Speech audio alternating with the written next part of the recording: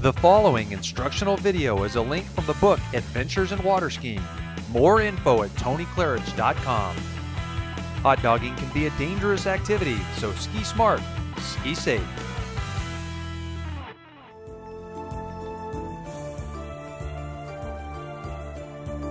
The secret to performing an exciting tip drop is to get a good pop off the wake for more airtime. As you lift off the wake, assume the tip drop position by pulling your back leg in tight to your rear and pushing down on your front foot. Be prepared to pull the tip of the ski up before landing by pushing down on your rear foot and pulling up on your front leg. Do this quickly to avoid catching the tip. As you progress, you can hold the tip drop action longer.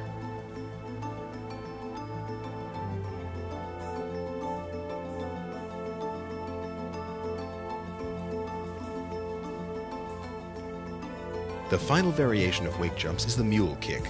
Approach the wake and spring hard. As you begin to gain height, bend both knees and rotate your legs at the hips to get the ski crossed up. Don't pull your knees up to your chest. Rather, keep them in a vertical line with your head and chest. Since your lower body movement is more pronounced in the mule kick than other types of wake jumping, it's particularly important to keep your head up and body straight throughout the entire maneuver. Also, take special note of your head position. Your eyes should be focused in the direction that you're headed.